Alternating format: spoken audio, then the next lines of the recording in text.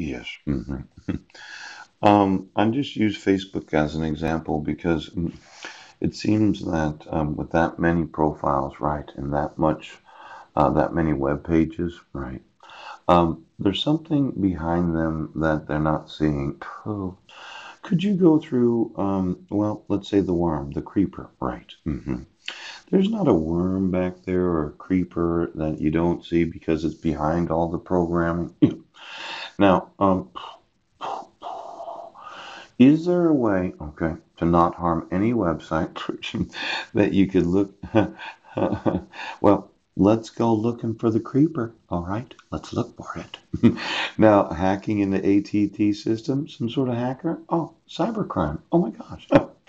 And the 414, similar to my Gmail account. And then there's that Department of Justice. Yes, they broke into a website for the Department of Justice, CIA, and U.S. Air Force. Now, I know the Air Force, okay? There is no possible way that there could be anything on the internet that they don't have knowledge of. But then I know the CIA. Oh, I mean, I know him. Okay, he knows them.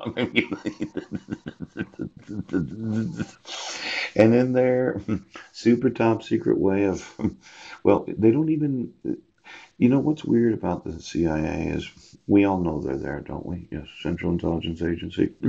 They would say they use the latest and greatest of cryptology or some sort of encryption technology. Yeah.